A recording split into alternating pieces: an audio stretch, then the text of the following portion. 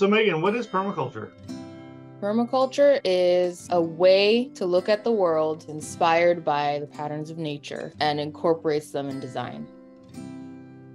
Permaculture is the convergence of ecology, landscape design, and food production. You're able to design living systems that support people and planet far into the future. Permaculture is the art of long-term thinking. Permaculture is based on ethics and principles as the foundation of design. Permaculture ensures a fair, equitable, and prosperous design.